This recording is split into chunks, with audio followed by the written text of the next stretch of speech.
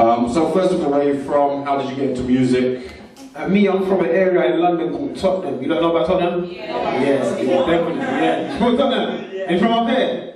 Yeah. Wow. Yeah, I'm from Tottenham in London. How did I start? The same like everyone else really, you know, like there was like a couple of my brothers that started spitting, they had a crew, it was called Combination Camp. Everyone was like, yeah, let's get in, let's do this. We're on pirate radio for a couple years, a good couple years, all the stations. Heat FM. We didn't even get on to, you know about Rinse? Yeah. We didn't even get on to Rinse. Axe, yeah. We got an Axe a couple of times, we've done Axe a few times, but it was difficult because where we're from is North London. And the main stations were in East, so it was like Rinse in East, Deja in East. Where were they? They were Havoc, there was Freeze and all that. We couldn't get on with them. So we just had to do what we could do in North on Heat FM and just build up our buzz till everyone wanted us on the other stations in East and all that. Okay, and you blew up, I mean, I recognise your name, first of all, from being associated with Gets and Criminal and people like that. How do you know those guys? I knew Scorcher from Heat FM, because he was on Heat with us as well. He used to do a set. What did we used to do? Monday, and I think he was after us or before us, I can't remember. But yeah, Scorcher and that, we knew each other from day. So like, that was always cool. Scorcher had an idea. He had links with Gets was with Merkston was with Devlin, and you know what I'm saying, the whole lights and the whole movement situation. So what we done, we decided to try and bring North and East together. Do you know what I'm saying? Because it's been segregated for so many years. Let's just bring it together, make a movement. At the time, we all were the best. We all had different stuff to bring to the game. So we kind of just emerged in and we called ourselves the movement, and then that's how that started, really. Okay, you got the retrospective album out now, yeah? Okay, what's that, third? That's like the fifth CD, yeah, fifth CD. In terms of albums though? Oh, album, first album. First album, first yeah. Album, yeah. Okay, so why did you make the jump from doing mixtapes to an album? I think when you keep doing mixtapes, it's not like they won't take you that serious, but it's like everyone's waiting for that album. You know what I'm saying? When you're giving out mixtapes or you're selling mixtapes, it's like, some people look at it like, oh yeah, they're just a promo thing, let me wait for the album. So you build up as much promo as you can, you know what I'm saying? Mixtapes are the key, because you've got to start from the ground and work your way up to the sky. Do you know what I'm saying? The plane don't start up there and then touch the ground, it starts from here and it goes up. So building up mixtapes, I was doing loads of mixtapes. I had a mixtape, I had about 3 mixtapes, we done a movement mixtape as well, and then I thought it was time to drop the album, and I just dropped the album last October. Okay, and how's that going now? It's doing well, it's doing well. I had a bit of problems with the distributor, but who doesn't? I don't know, any of you lot in here familiar with distribution?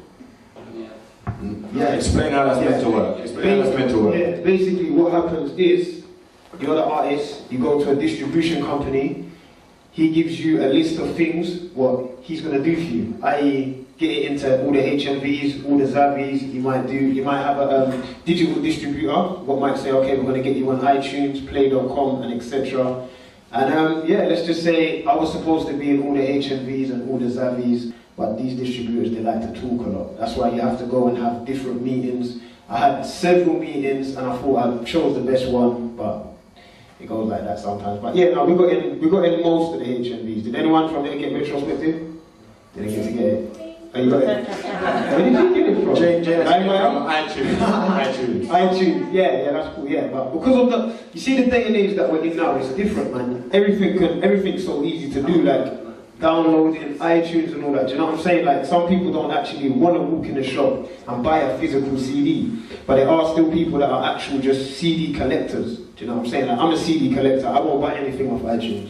I'll go in the shop and buy it, and I like to have the physical thing. Yeah, you know what I'm saying? I like Is that affecting your money though? Because obviously there are lots of people who, so say he buys a CD and then he copies it and he copies it and he copies it and he uploads it and then that's it. Is that affecting have you got to kind of change the way you're taking the game? Yeah, you do, effectively you do lose money, but what people are trying to do now is encourage people to do what they like to do for a cheap price. Now, a lot of people have music on their phones.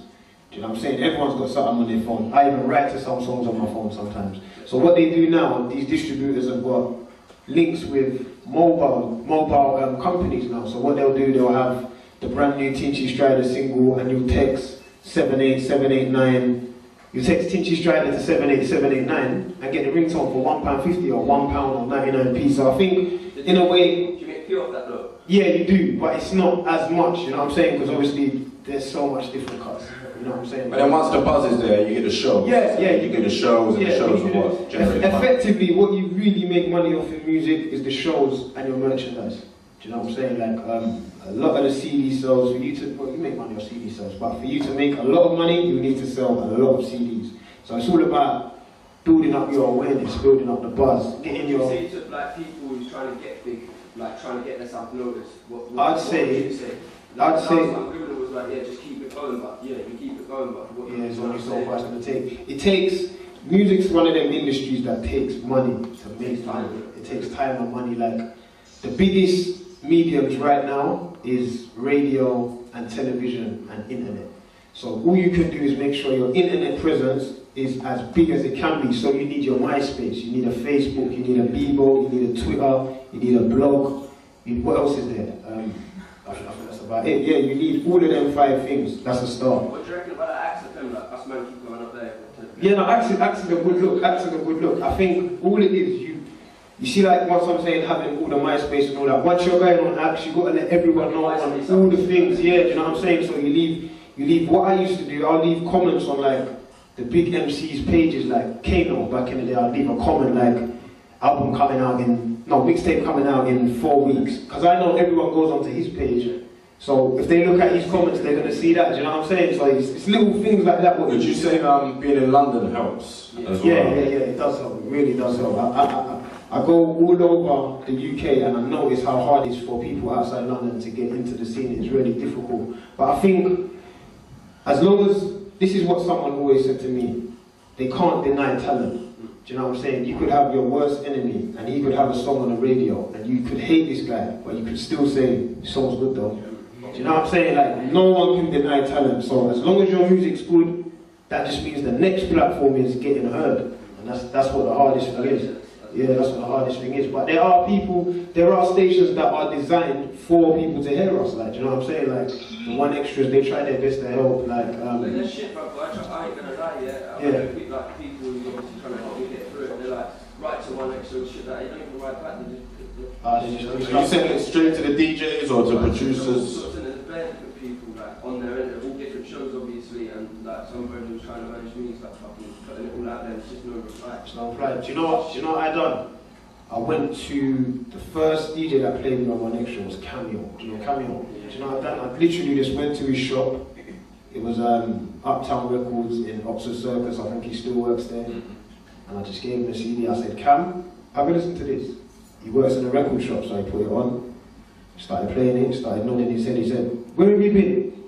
I said, I only came here when I was ready. Do you know what I'm saying? And then from there, he will pass it on to one, then one passes it on to one, then one passes it on to Excalibah, then Excalibah passes it on to, then the ball gets rolling. It's like dominoes. You hit one and then they all fall down. But it's just about finding that person who believes in you.